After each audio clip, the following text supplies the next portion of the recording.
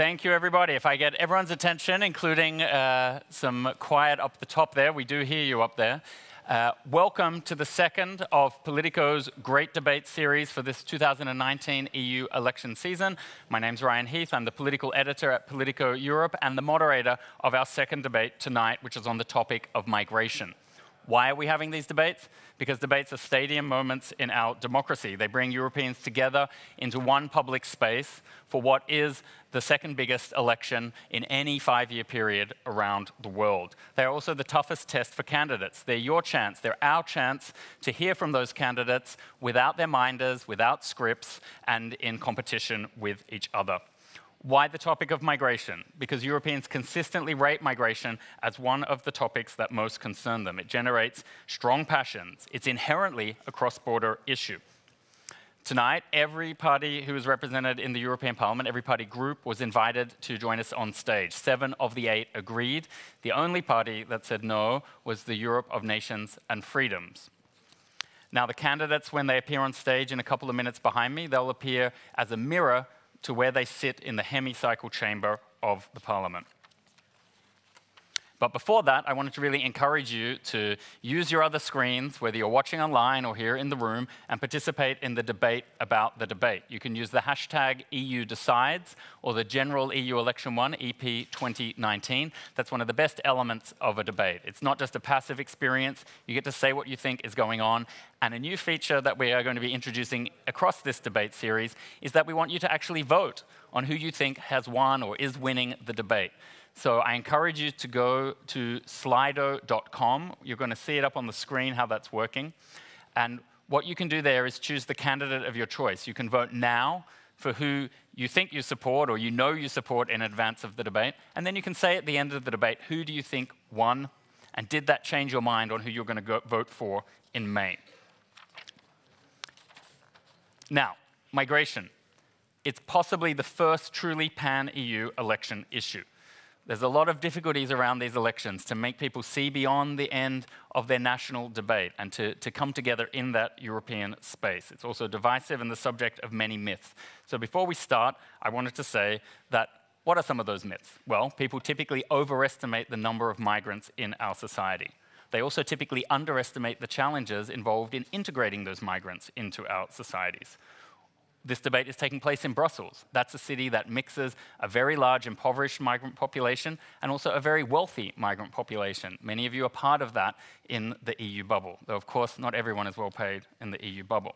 And I myself, I'm a migrant. I left my home in Australia 16 years ago.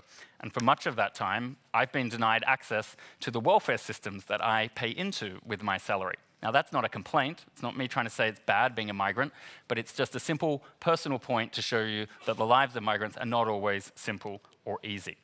Now it's time to invite our candidates to the stage, so I'm going to take my seat here and then invite them up, and we'll get started. Okay, the first of our 7 candidates is Laura Ferrara. She's from the Europe of Freedom and Direct Democracy Group and the 5 Star Movement in Italy. Welcome, Laura. Hello, good evening.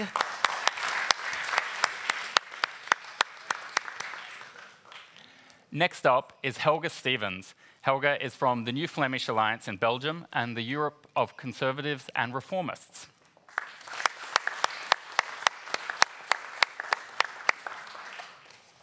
Next up is our only man on stage tonight, Jeroen Lenaers. He is from the European People's Party and the Christian Democratic Party of the Netherlands.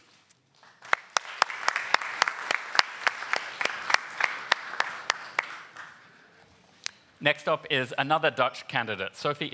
She's from the Alliance for Liberals and Democrats in Europe and the party D66 in the Netherlands.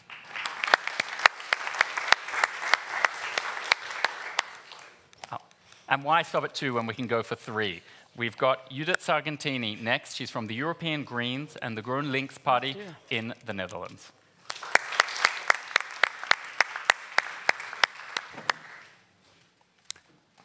Our 6th candidate is Miriam Dalli from the Socialist and Democrat Group in the Parliament and the Labour Party of Malta.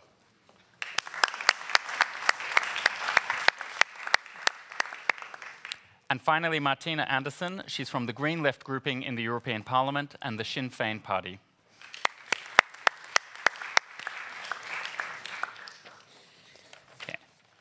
Before we dive straight into the questions, a quick recap of the rules. We need them because there are 7 candidates on stage, and we've only got about 50 minutes or so to go through this debate. So, to begin with, you each have 75 seconds to make an opening statement. You can make that about whatever you want in relation to migration. And you can see a clock in front of me as the candidates. The audience can see these big screens on either side. Then when we move into questions, everyone will have 60 seconds to answer each question, to try and keep it as dynamic as possible. I really encourage you to interact and respond to what the candidate before you has said. And if you really want to disagree or make a strong attack, by all means do it, but if it's a direct attack, I'll let that person have a short reply so that doesn't go unanswered. There's 3 types of questions I'll pose to you. The first is where I propose a statement and ask you all to stick your hand in the air and say whether you agree with that statement. The next one is a general question where everybody has the same question, and then we take it in turns on who goes first in answering those type of questions. And then finally, there'll be one specific question, which is aimed at each of you as an individual, and all of those questions are different for each candidate. So let's start with the opening statements. We go first to the biggest party in the European Parliament, the European People's Party, Jeroen Lenaers. Well, thank you very much.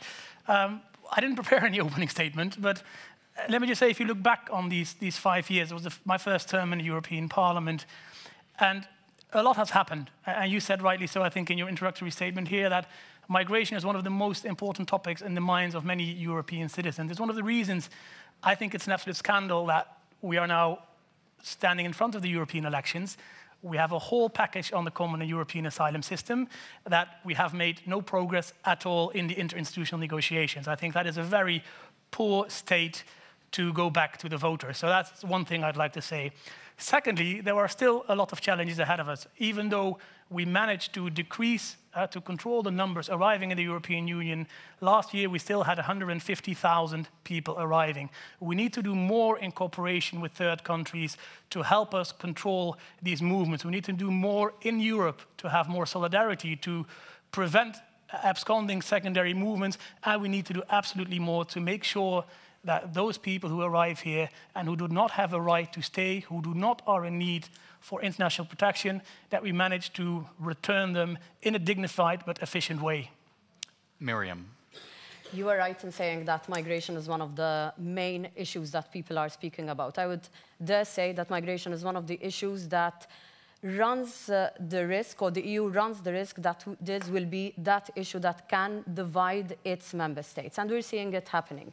We're seeing it with countries who believe in solidarity, particularly because these are countries that have been living the reality of migration, and other countries who put solidarity on the back burner or do not believe in solidarity. Many people think that migration, or the challenge of migration, started from 2015. I come from a member state who has been living the reality of migration since 2002. And we do understand that solidarity is key, and unless we see the solidarity in practice, then we are failing our member states, and I would say our citizens across the EU member states. And this is something that, as socialists and democrats, we believe in, and we would like to see happening sooner rather than later. Helga Stevens. Ladies and gentlemen, we've spent the past 5 years attempting to reform our asylum legislation, and we have failed. The left has consistently tried to solve illegal migration by simply making it legal, further opening up our European borders. While human rights are important, we have to be pragmatic and not dogmatic in our approach. Last month, MEP Dalli proposed in her AMIF report to force member states to take in about 200,000 migrants per year and use part of the €10 billion budget to facilitate this. European citizens have told us time and time again that this is not what they want. So far, we have had some judicial activism imposing policy through interpretation and an institutional crisis. The consequence is that we are outsourcing our border protection to third countries, making ourselves vulnerable to political blackmail. My solution? Disembark all rescued migrants at sea at the first safe harbor, like we did before the European Court of Human Rights decided otherwise, and we ended up in this mess. Sophie and Veld. Yes, well, let's break a taboo here. Europe needs migration, and our migration policy should not be about how we keep people out. It should be how do we bring them in a controlled manner. So far, the efforts of the Council, that is the national leaders, have been to build Fortress Europe, and Fortress Europe is basically just the European equivalent of Trump's wall. It's just more deadly than Trump's wall. It's been totally ineffective and inhumane. I think it is an absolute disgrace on European soil. Europe is, as a continent, is shrinking and aging. We can see that the shortage of labor is an increasing problem and a burden on the economy. We need people, but we need to manage migration, make sure that it's done in a way that has the support of the people, that they can understand, that makes sense. So the next 5 years should not be about building Fortress Europe. It should be about a proper, managed, legal migration. Thank you. Martina. Well, this is not a migration crisis. It's a humanitarian crisis.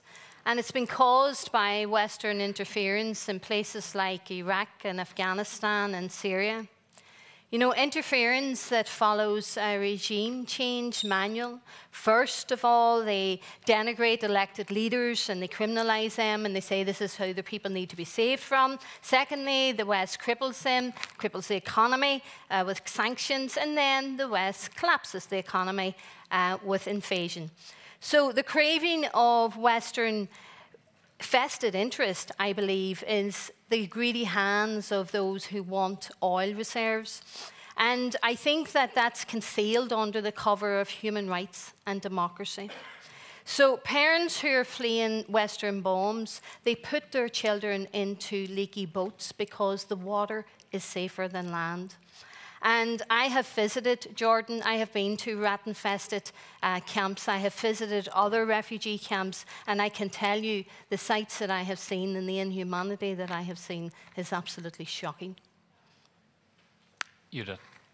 It's about predictability. And those that say that the borders should be better protected don't understand that the mess we're in is because actually our borders are very well protected and there's no legal way into the Union. This so-called migration crisis that we've seen since 2015, and you're right, it's been there for a lot longer, is about is a European crisis, not seen through the eyes of the world. So it's about management and predictability instead about building that particular Fortress Europe. It is also about, or it should be about, labor migration and about fair investment and fair trade with African countries. Because what we're doing right now is we're mending the hole in the fence, suggesting that with that we are solving the root causes of migration. Root causes of migration are poverty. Poverty that is generational. If we are not willing to overcome that, and we think that we spend all our money on better border protection, and we actually take all our search and rescue out of the Mediterranean, we will see more deaths, more dictators on the other side, and more instability in the world. Thank you. And finally, Laura. Well, migration is, as they said before, one of the most important issues in the European Union. We worked so hard in the European Parliament. We worked a lot for the reform of the common asylum system, yeah, finally, unfortunately, the situation, it seems that it will remain the same. And the management of migratory fluxes is one of the biggest challenge in the European Union, and is also the mirror of what is happening in the European Union and at the European project. I think that now the European Union should take this challenge to demonstrate that all the member states of the European Union are able to think as one. Are able to think in a communitary way and not in an intergovernmental way. Because if the management of migratory fluxes will fail, the risk is that could fail also the European project. And the most important thing is that the European Union and all the member states are able to show cooperation, solidarity, and this could strengthen the European project. Thank you. Okay, now we turn to the questions, but because this can become a very technical debate, I wanted to ask put four statements to you at the beginning to get a sense of where you are in the spectrum of values and funding and policy. So raise your hand if you agree with these statements as I put them forward. First, do you think Europe should be a multicultural continent? It is, yes. Okay. That's, was that 6? Jeroen, where were you there? Yes. Okay, seven candidates were agreeing with that statement. Number 2, EU citizens in all countries say they want more money invested in border security and management, majorities in each country, sorry. Do you agree with that sentiment? We've got 3 over here. That's okay, there's no pressure to answer yes. Question 3. Do you think the EU collectively did enough to help Greece, Italy, Malta, and Spain in the past 4 years with the arrivals that have come there? No one thinks the EU did enough. And then finally, do you support the European Commission's 7 proposals, or indeed the Parliament's amendments to them, to reform asylum management in Europe, which are blocked in the European Council? Of course. We got 6 out of 7, Judith abstaining there. Okay, so that just sets the scene a little bit. Now we go into more traditional debate questions where everyone can answer in detail. I'll turn first to Operation Sophia. That's the EU's Mediterranean naval rescue mission, which has rescued tens of thousands of migrants at risk of death on the open seas. It's also criticized for encouraging smugglers and migrants to risk their lives in fragile vessels. So I have 2 questions. The first one, we can just put our hands up again. Do you believe Operation Sophia should continue? We got 4 out of 7, maybe 4.5 out of 7, with Laura on the end. And now the one where I want to hear your detailed responses, which is clearly it's a mission that has been severely amended in recent days and weeks. There are no ships involved in this maritime rescue mission anymore. So do you believe this operation can work without ships? Miriam, you get to go first. I voted in favor of having Operation Sophia ongoing, but I do understand and acknowledge the number of faults that do exist with this as well. So I would rather have a situation where we have Operation Sophia ongoing, but really and truly making it manageable and workable. We have seen also the issue of a situation where Operation Sophia was sort of promoting or helping or enhancing human smuggling, something which it shouldn't have done in the first place. And understanding also the situation in Libya, and I would like to refer to an incident that happened recently as well, where we had a ship that left from Libya, and you had 3 youngsters aboard who took over that ship, and these are situations that are happening on the ground. And I think this is the situation that we need to address, because many times I'm getting the feeling that the European Union as a whole, or certain member states, are just closing an eye on what's happening in the stretch of sea between Libya and the southern European Mediterranean countries, and that is a situation that we need to address. Sorry about that. Helga Stevens. We do support Operation Sophia, but we have a problem with the fact that any person who's rescued at sea is automatically brought to our shores, and that person can automatically claim asylum. That's what we fundamentally have a problem with. At the moment, they are controls, but once they arrive in the EU, they have the right to stay. And we have a problem with that because we can't then control migration from the beginning.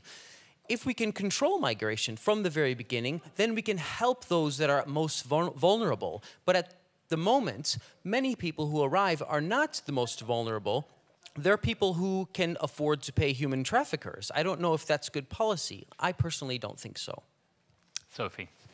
Well, you know, it's all about also these attack on NGO rescue missions. That's just fighting the symptoms. It's not the real problem. And of course, people have to be rescued. And yes, they have to be taken to Europe as well. Not because they have a right to stay. They have a right to request asylum. But the real problem is, of course, that indeed many of those people want to come here and work. Now, since when is that a crime? And why don't we actually facilitate it? We need people who work. And if you see, some of the European countries are actually very smart. They have a program where they bring in people from other countries, including EU countries, and they make sure that they are accompanied and assisted for a year or so to get housing and language courses and training and integration. And then they actually, they find a job and they're part of society. And that is what we need, that is what we want. And this claim that these rescue vessels, for example, are encouraging people to get into leaky boats and cross the Mediterranean. Hello, it's not as if they're advertising with Love Boat or something like that. I think people know very well what the risks are, but they are so desperate to come here and build a better life. So let's bring them here in a safe manner. Make sure that they get their place in society. And of course, if there is no place, then people have to go back where they came from. But we need legal labor migration. This is my fault. I allowed you to go too long, Sophie, but it's my fault. I was so I'm ignoring not the clock, that's why. Martina. When you consider that there has been over 30,000 people drowned in the Mediterranean, this is Europe's sinking shame. And to think that the operation that was put in place for the search and rescue of men, women, and little boys and little girls, it's absolutely barbaric what has happened. And over the last 3 months, almost 300 has perished.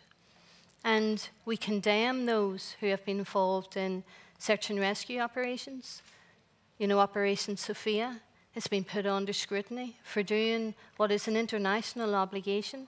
It's an international obligation to rescue people who are drowned in the sea. So it's absolutely wrong that it has been not just scrutinized in the way that it has, but almost condemned by some groups in the European Parliament. They should be applauded. The NGOs should be applauded for the work that they have carried out, and I support them wholeheartedly in what they have done over the recent years. Judith. I had the pleasure to visit one of those Sophia naval ships a couple of years ago, and I thank the Italian Navy for what they've been doing.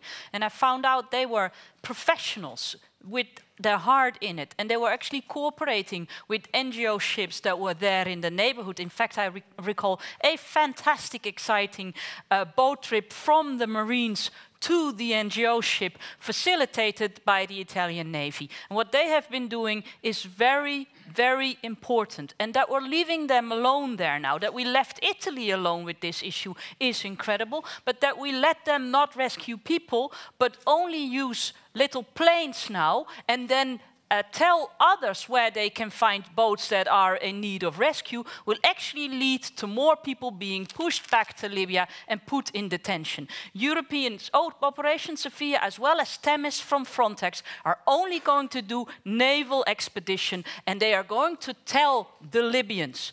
If I were a commercial shipping industry, I would be incredibly angry because they are left alone on the Mediterranean to rescue people. And what do you get? Horrible incidents like last week where actually people were starting pirating because they were so afraid they were being sent back to Libya.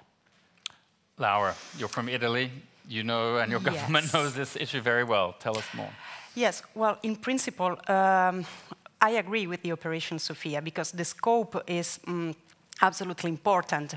We need to fight against the smugglers and against traffickers of human beings. But the situation is really difficult because we still have problems in the management of migratory fluxes. We still have only an irregular way to reach Europe. For who is in need of protection, there are no alternatives. So what I think is that the Operation Sophia is important, but the smugglers, the traffickants are still there. And if we want to fight against this phenomenon, we need legal ways. We need to give the opportunity to people that are in need of international protection to reach Europe in a legal and safe way. Jeroen, the final word is yours. Yes, thank you. Well, the EU contributed to 730,000 rescues at sea since 2015, but as was already pointed out, still a lot of people died. A lot of people died when it was the Italian Mare Nostrum mission. A lot of people died when we had Triton. A lot of people died when we tripled Triton. The reality is that even if we would send all the boats in Europe to the Mediterranean, there would still be too late at some point to save people. So what we need to do, we need to focus much more on the situation before people even enter a boat. We need to cooperate with third countries of origin, of transit, to make sure that people are received in humane accommodation before they get on a boat, that we control the borders there, that we help fighting criminal networks. I think we have been so focused on the tragedies at the Mediterranean that we sometimes lose sight of the tragedies that take place a long time before people get to the Mediterranean in the first place. Thank you. The next question is about border security. The EU identified migration as a cause of the British vote to leave the EU, and they vowed never to repeat the crisis of the summer of 2015. There's now majorities in every member state who say they want to improve border security. A key part of that was a new border and coast guard, which now consists of just 900 guards. The Commission has said they want to make that 10,000 guards by 2027, but as it stands now, the EU is recruiting just 1 extra guard per day. Should the EU do more to convey a sense of order and control at the common border? Helga Stevens. Yes, absolutely. Frontex has this responsibility. We have European support via Frontex for national member states to control their borders. So we have countries like Greece and Italy who obviously will need more help than others. If Greece cannot control their borders, we need Frontex. But the situation in Greece and the Greek government is using, they're hesitating to use the support of Frontex, which is a paradox. So Greece always says we need support and we need money, but when the EU finally comes to deliver, they say, oh, wait a minute. And I've been there myself, and I've seen the situation, and it's quite dramatic. But if we can't close the borders, we can't control migration. I think it's all a chain reaction to each other. Sophie. Well, I think closing the borders in the Mediterranean is, of course, a complete fiction. How are you going to do that? So I don't think that should be the purpose. And if I see all the measures that have been proposed by the European Commission, heavily pushed by the member states for securing the borders, and of course I'm in favor of border control, everybody's in favor of border control, but the point is, again, that this is all part of Fortress Europe. Everything is aimed at keeping people out, rather than making sure that when they enter the European Union, they do so in a legal and controlled manner. And that we're making very, very difficult, because you're saying, we have to make sure that people don't even start moving, but they want to move. Migration is a fact of life. It's not something that you can just decide away, or you close your eyes and it's not there anymore. We have to manage it. We also have to benefit from it. And we also have to make sure that when people get here, that they're properly integrated, and that also, all the social provisions for the people who live here are maintained. Those are our main challenges. And look at the amounts of money that are flowing into this kind of fairly megalomaniac projects, mega IT projects. I think we can spend that money in a much wiser way. I'm cursed. Every time I think you've got time left, and you've actually gone over, Sophie. Martina. So I can't be blamed for thinking that I have time left. Thank you. We heard this argument, particularly those of us from the north of Ireland, around migration and the connection that was made with that and the whole Brexit debate. And, no one's dealing with the causes. They're all dealing with why people are leaving Syria and why they are getting on leaky boats to come here. I stood in Cyprus when the British House of Commons voted to go and drop bombs in Syria. So why are people fleeing in the manner that they're fleeing? And I think that's what's wrong with this debate. We're talking about borders, and at the same time, we have the West in dropping bombs in places like Syria and elsewhere, all because of oil reserves. There's not the conversation or the focus taking place about the big global corporations that are being supported. There's not about the regime change and why it has led to the amount of people wanting to leave their country because of fear and persecution. Most of them people simply want to go home. So this notion of let's talk about controlling borders when you cannot control the borders in the sea. But I am no defender of Frontex. I think what they have done over the years has been actually shocking, and I think some of their actions have been really, really concerned about, and I've complained about them. You did.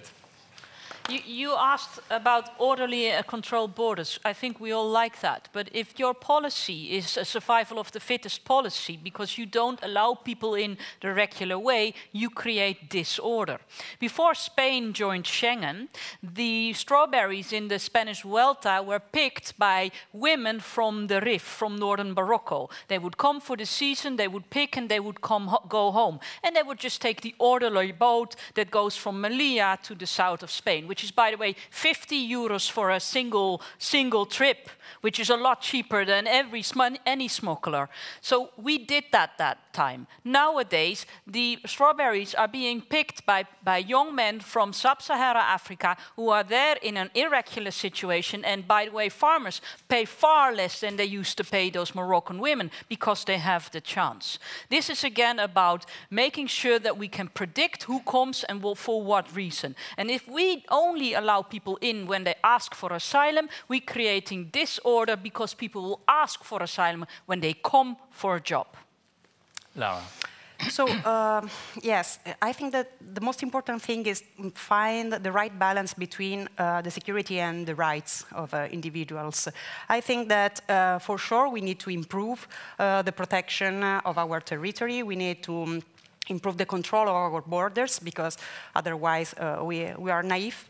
But it's important that if we talk about the security, it's important to don't have an automatic thought according to migration is equal to no security and terrorism and so on. So it's absolutely important, two things in my opinion. The first one is that if we don't have a management of migratory fluxes, we saw in the last years how the Schengen area and the Schengen regulation was put at risk. And the second thing is that Italy in the past was accused to don't do the registration, the identification, and this was a risk for the entire European territory. So it's important that each member state can take their responsibilities and can do something for the European territory. I'm sorry. Then I will speak less. Well, let me first say that I personally think this link between Brexit and border control is I'm not sure if I'm allowed to say bullshit in a debate, but it's bullshit. We got it in both debates, folks. We had it in climate, now we got it here. The Brits always control their own borders, and they have continued to do so. Secondly, we want to know who's coming into the European Union, and I think that's a perfectly valid question, and we need a European border and coast guard to do that. If you listen to some of the contributions here, it almost seems as in the European Union we have millions of job openings and that we should be happy with everybody who is kind enough to be willing to come to the European Union to fill those job openings, which is not the reality, unfortunately. In a situation that we still have, for instance, 3.3 million young people unemployed in the European Union, can we really force member states to stimulate legal migration? I think when we voted on AMIF, we said it very clearly, yes, legal migration can be beneficial, but it needs to be in accordance with the social and economic needs of the member states and not opposed to it. So we can leave that assessment, I think, also in the hands of the member states. And just... You said we could react to each other, no? It wasn't really a direct attack on you, though, Sophie. Huh? No, but I will do that the next time, and then we can... I was going to make one correction, first of all, and you also said something of the kind when you said that Brexit was related to migration. Quite frankly, freedom of movement is not migration. It's labour mobility of EU citizens. That's one. And you say, you know, there are not millions of jobs, and there's still unemployed young people, etc. That is true. But at the same time, there are lots of these migrants who are working here here illegally. So, you know, there is work there. And we hear more and more companies, but also public authorities, complaining that they cannot find sufficient staff. So, you know, that reduces economic growth, which we also need for the young generations. Miriam, you're next. So can I not reply to this? No, we can. Border control is one thing, but this siege mentality, as though the European Union is under attack, that sometimes I get the feeling that certain groups are actually pushing forward, is a totally different thing. ECR is saying, if we can't close the borders, we can't control migration. Are you sure that if you close the borders, you're going to control migration? You can put a fence around Hungary or around some other country, but explain to me how we're going to put a fence around Malta, how Italy is going to put a fence around its country. It's not about fences. It's about managing the situation. It's not about one solution. There is no single silver bullet to this challenge, to this issue. It's about a mix of different solutions. ECR said that my report on the Asylum Migration Integration Fund will force 200,000 migrants per year. It's not forcing anything on anyone. It's just making sure that we are channeling funds and priorities to different areas, including the Common European Asylum System, legal migration, relocation, integration, solidarity, and yes, returns. Mm-hmm. Now I want to move to human rights. So we weren't just focusing on one side. We're going to get to all sides of this discussion, I promise.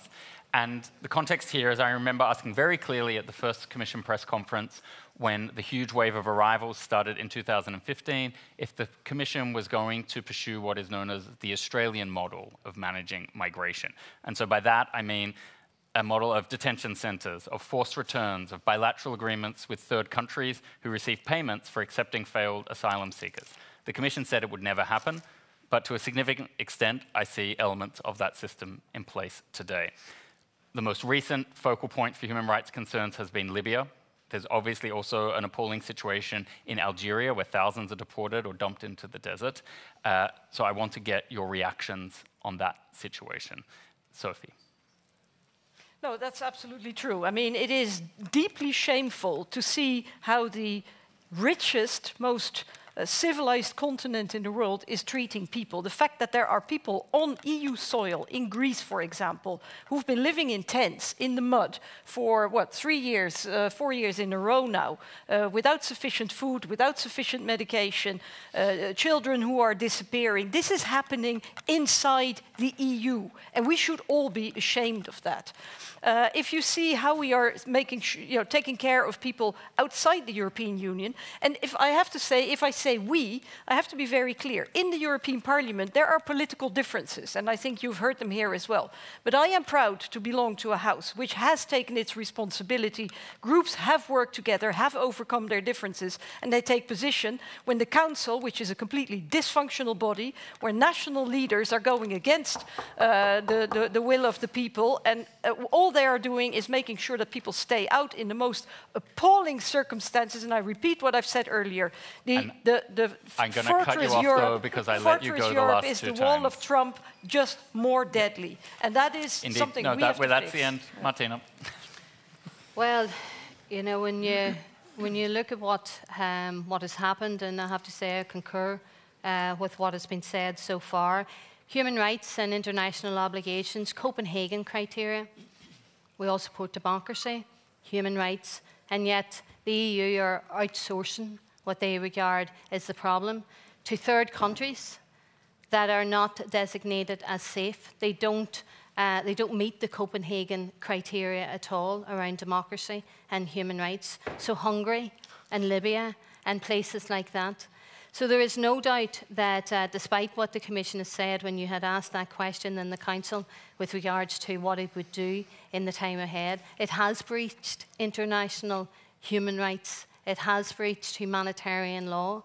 And I think that it's been quite clear, just even in relation to how it has tried to identify Turkey and others as safe countries when they are not. Judith. So I don't have to elaborate on the human rights aspects of what's going on in Libya. Sophie did that enough. But we have lost very precious time in coming over our problem by suggesting there could be something like disembarkment platforms away or safe centers in a third country. We have actually distanced ourselves from countries like Tunisia that is trying to make its life for its citizens better by suggesting we could set up centers there, forgetting that if people are not allowed to get asylum in the Union, they're stuck in Tunisia and Tunisia is stuck with them. The whole idea that we can outsource our own problem by paying it off actually made our relationship with a lot of African countries crumble. And we're trying to, again, pay it off with European development funds, but we're taking money from the poorest, bringing it to the countries that are the ones that bring us the most of the migrants. This has nothing to do with human rights, nor with sustainability. Laura. So we work a lot for the protection of human rights. In our parliamentary committee, we work a lot for fundamental rights, and many times we pretend to teach to third countries how they can protect and prevent the violation of human rights. Even if, finally, at the end, most of the times, the European Union fails.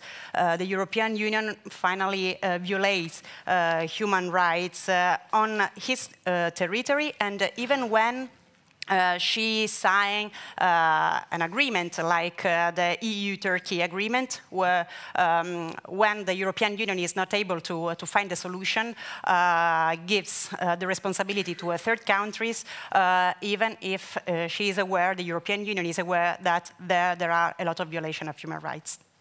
Jeroen. Yeah. I was never convinced about the Australian model. I don't think it works in Europe. I also wouldn't know which islands in the Mediterranean would be suggested to do that.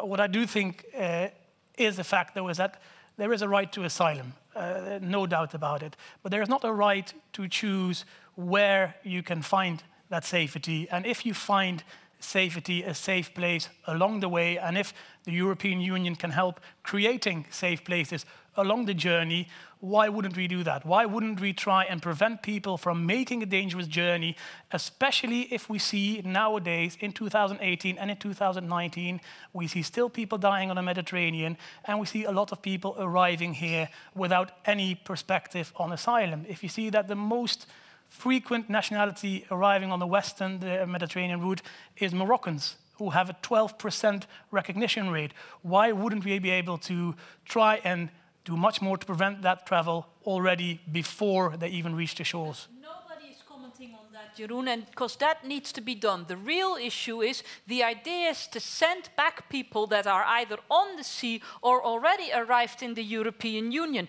And there has been negotiations or tried to negotiate with Albania, with Tunisia, with Egypt. We've got the Turkey deal. And this is not about preventing people from coming by facilitating to create a life for themselves elsewhere. This is about pushbacks, which we give names like disembarkment platforms or Turkey deal.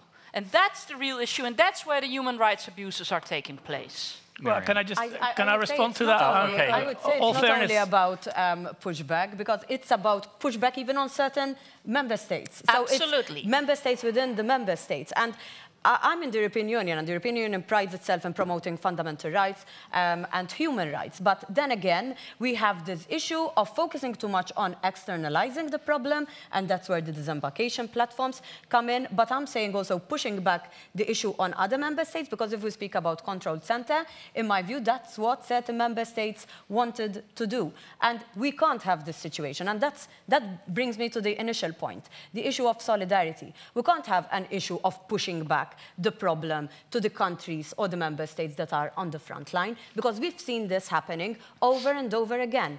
Member states that do not face this reality every day find themselves in a comfortable situation to say those members that are on the front line can deal with this. And the members that are on the front line try their utmost to make sure that they abide with the international obligations. But ultimately, no country can deal with this issue alone or solve this issue alone. And not the European Union alone can solve this issue either. And that's where I agree with the argument that we have been trying to externalize and put the pressure on third countries, African countries, and we are frustrating them and the relationship Jeroen with gets them. a reply because he was cut twice. No, the question was about human rights and about the international responsibilities of the EU as well. And we've asked, as the LIBE committee, we've asked the legal service of the European Parliament to investigate whether or not disembarkation platforms could be in line with the international responsibilities of the EU.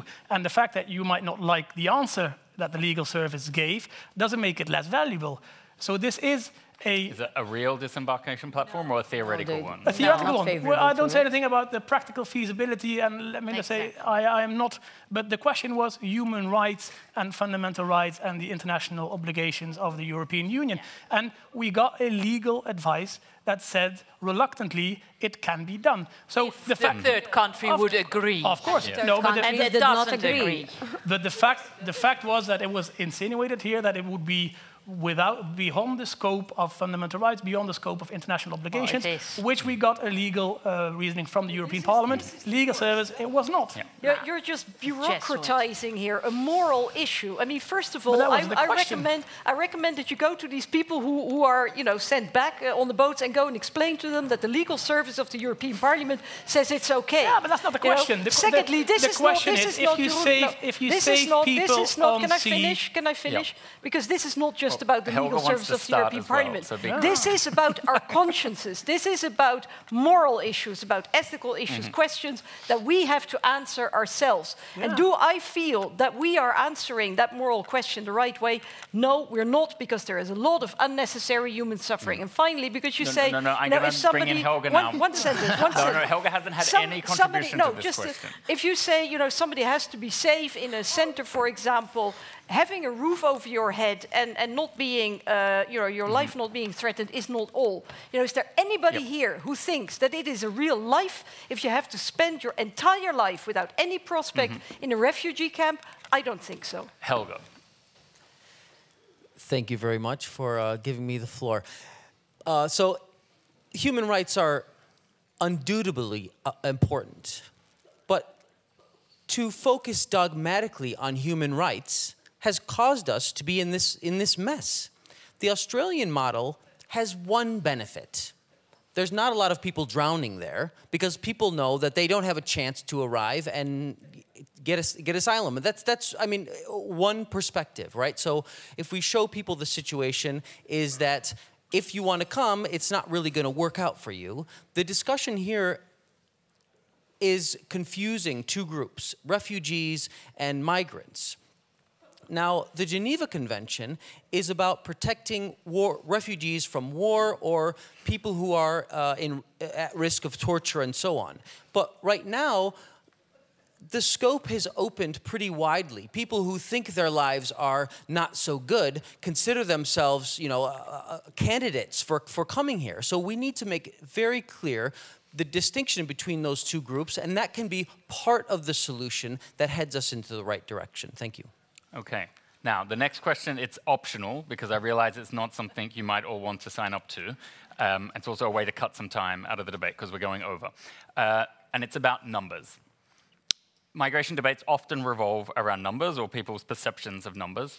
Now, irregular arrivals have been falling for 3 years. They've dropped by 90% compared to their heights in 2015. If anyone is willing to nominate what they think is a manageable annual migration rate or number of arrivals into the EU, and I'm talking about irregular arrivals. We're at 150,000 now. We were at over 1 million in 2015 and 2016. If you're willing to nominate a number, we can start with Laura. Well, I think that the solution is in the Article 80 of the Treaty of the Functioning of the European Union. The Article 80, in the Article 80 is written that in the management of migratory fluxes, each member state has to cooperate and show solidarity. And this is the lack that we have now in the European Union. And where there is this lack, all the numbers seems bigger than the reality. If each single member state can do their part, so the number will be smaller and smaller. So, in my opinion, the numbers are conditioned by the lack of a European management of migratory fluxes. So you think it has to be low because there isn't the cooperation at the moment? Yeah. Yeah. Jeroen. I don't think you can put a number on it. If you say 100,000 or 400,000 and you would reach it today, and tomorrow there is a real refugee ending up on our shores, you can't say, sorry, we already had 100,000, we'll send you back. It's not a possibility. It's the British government policy. Yeah, but that's not the way you can do it, because we need to fulfill our own obligations. What we do need to do, though. If your answer is no. No, but one thing I want to know, one quick. If you don't want a number, one thing to underline is we mustn't only focus on the arrival numbers. If you see that last year there was still over 600,000 applications lodged. So the migration system is maybe not so much a crisis in terms of arrivals, but in terms of the management within the member states, finding enough people to actually look at these applications to make sure that reception facilities are in order. We still have a huge amount of work to do. It's dysfunctional before the arrivals, in fact. Yes. Miriam. This question, I can't give you a fixed number to this question fine. because it That's depends legitimate. to I'm the not saying it's situation, good or bad. and it depends also on having all the 28 EU member states pulling the same rope. Helga. I also cannot give a number.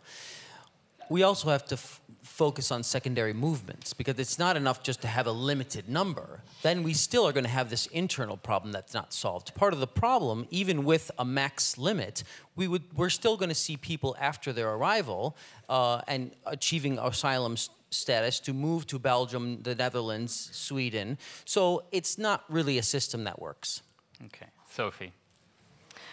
No, I don't think so, because I think Helga Stevens said something very pertinent. We're mixing up refugees and labor migrants the whole time. Why is that? Because we pretend that there are no labor migrants, so everybody can only come in as an asylum seeker. There is no limit to the number of refugees that we will take in, because that is simply a humanitarian obligation, if not a legal obligation. But I do think that we urgently need to have a proper legal labor migration policy. And there, I mean, you can look at numbers, but that will be determined also by the needs of the member states. Okay. Martina. I don't think there should be a number put on it. No human being is illegal. And the EU and member states are complicit in the displacement of millions. And then they want to keep them out, not keep them safe. Judith. Yes, I can give you a number, but your question is wrong. It's not a number about irregular arrivals. You need to lower the irregular arrivals by allowing people to regularly enter. So I give you 500,000 resettlements in a year for a continent that has 500 million citizens. And then on top of that, I give you labor migration on the basis of a contract. And if we do that, we can bring the irregular arrival down, because people actually have a perspective. Now, this might be a surprising question. It's not about migration, it's about emigration. A new survey conducted for the European Council for Foreign Relations found that emigration, in other words, the loss of citizens, is as much a concern for the people of Southern and Eastern Europe as refugees are. Yep. Lithuania, Latvia, and Bulgaria have, for example, lost a quarter of their population since joining the EU. Some might argue that they're victims of the incentives of the single market for labor. So I'd like to know, what does your party have to say about emigration and population loss? Martina.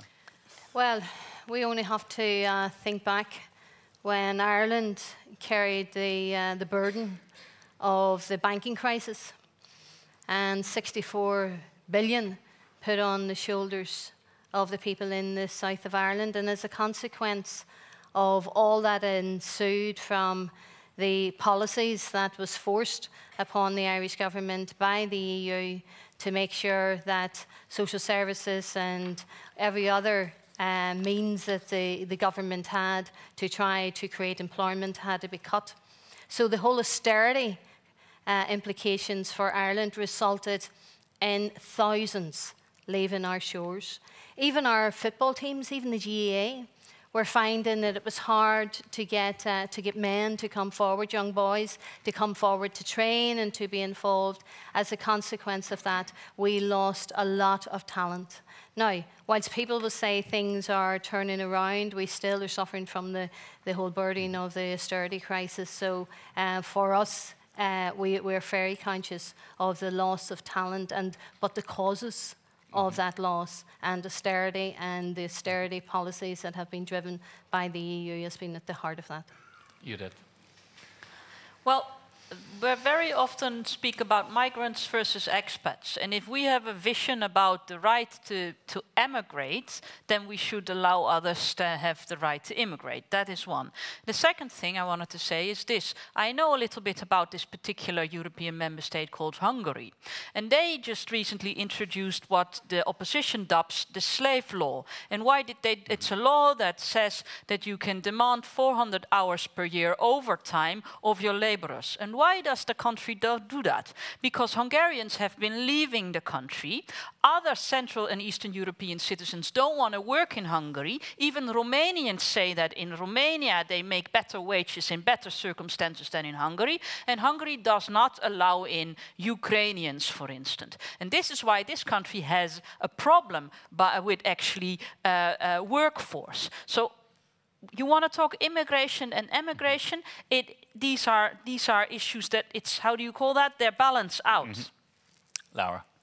Well, this is also a very important issue, and maybe if we have to manage the loss of population, that means that we are not on the right way. I mean that that shows that we need to protect better the social rights of European citizens, and we need to protect better the fundamental rights of citizens. So that's why before I talked about a sort of incoherence inside the European Union. We always talk teaching something to third countries, but we need to look at our inside, at our territory, and to rethink the European policies, to have a strengthened European project and to protect better European citizens. Thank you. Jeroen. Let's not confuse immigration and labour mobility, because these are two different things, and I think it's right that this is a concern. It's a concern that many qualified young people are leaving Southern and Eastern Europe to come and work in Western Europe. I think it's a problem because also very often they don't get paid what they really should get paid, and they are sometimes in very abusive labour contracts. We need to work to make this European cross-border labour market not only a free market, but also a fair market. I think we've done a lot in this term with, for instance, revising the Posting of Workers Directive, with establishing the European Labour Authority, but we absolutely need to do more in that respect.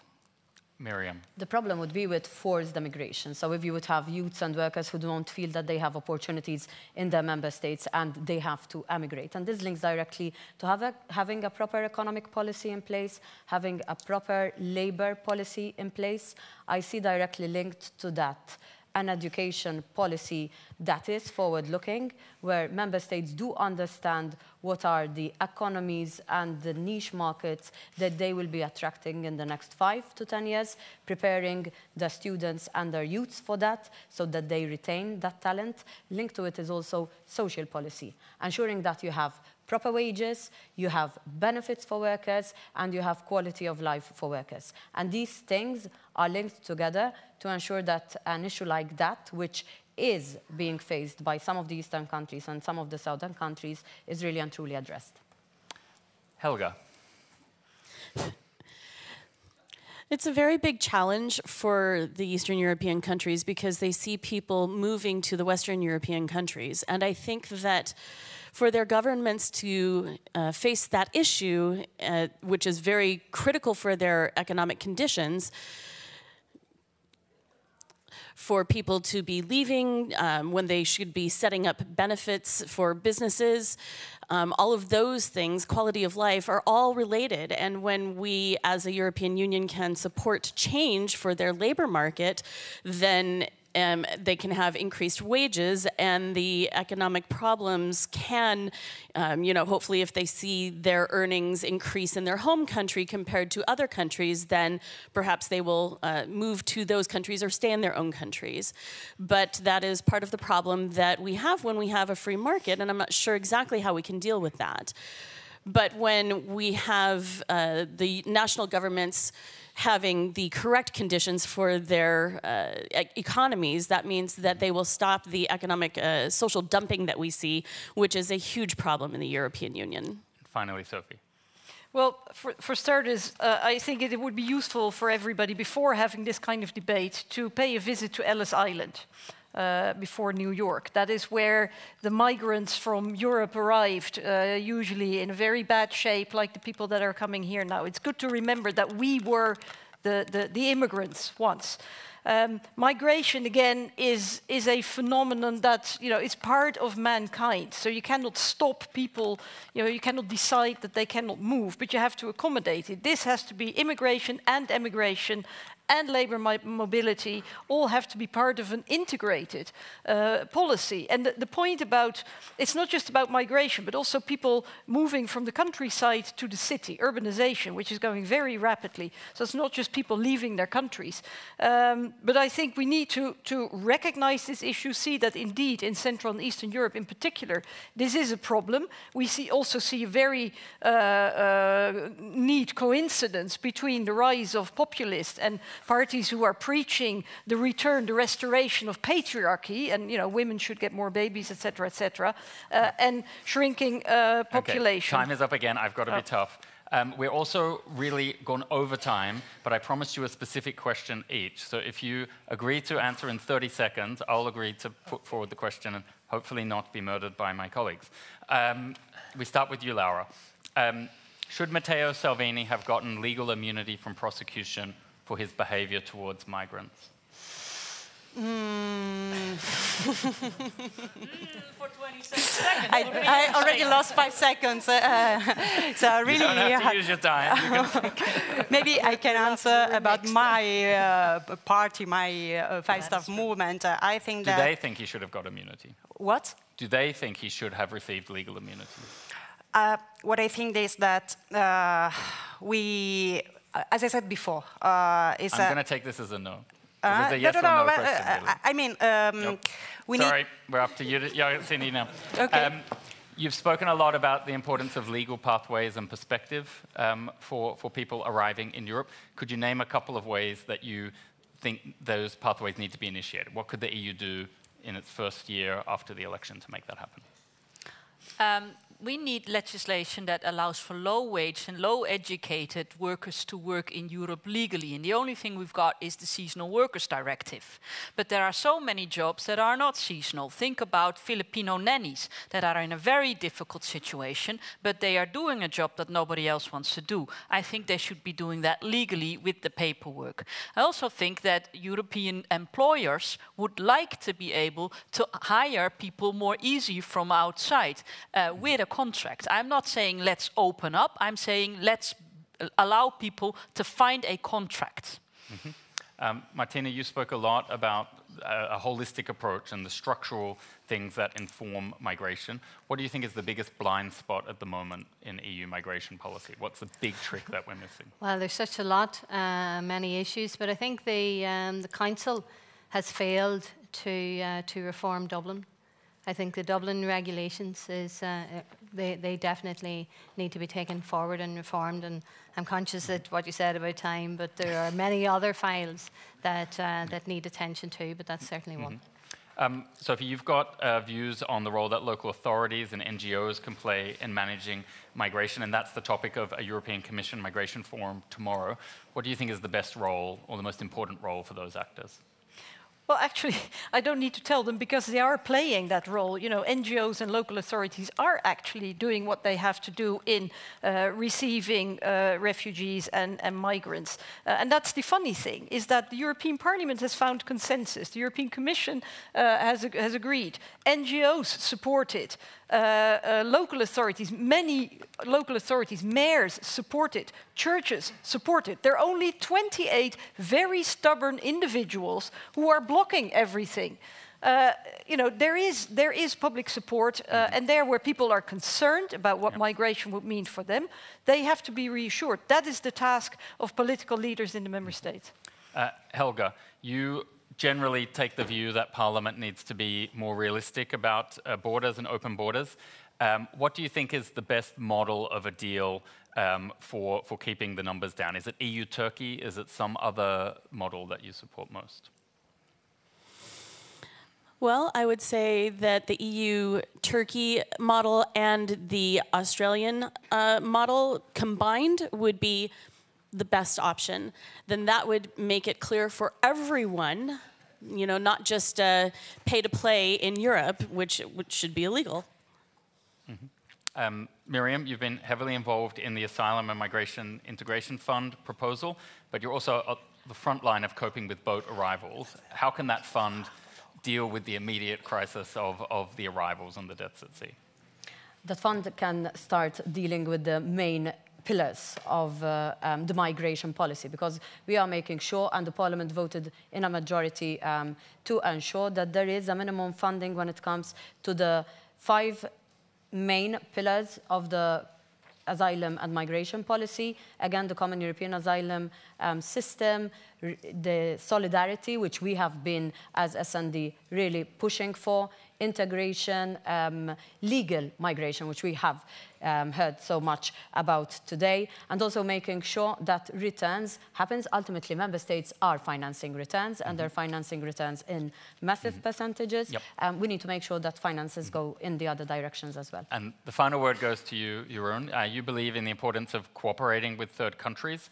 How do we make sure that any deal you do with those third countries upholds standards before the fact and during the fact, and we don't just deal with appalling situations after the fact? Well, that's the only way you can do that, is by closely cooperating with organizations like UNHCR, like the International Organization of Migration. They have a huge experience in these areas, and that's the only way the European Union can do it. You don't go just as the European Union, go to third countries, say we want to cooperate. You need to always do it together with these kind of organizations if you want to do it well. Thank you. Now, I know we went over time, so thank you for your patience. I think most of the room stuck with us in the end. Thank you to all of you watching online. And we've also got that poll. We want to see who you thought did best in the debate. So go to slido.com, choose the candidate of your choice. We'll share all of the results around. Thank you. Coping with 7 people wasn't so easy for me, but you gave very substantive answers and you were very cooperative with each other. So I want to give you credit for your contribution and thank the audience for joining, and good luck in your election campaigns. Thank you.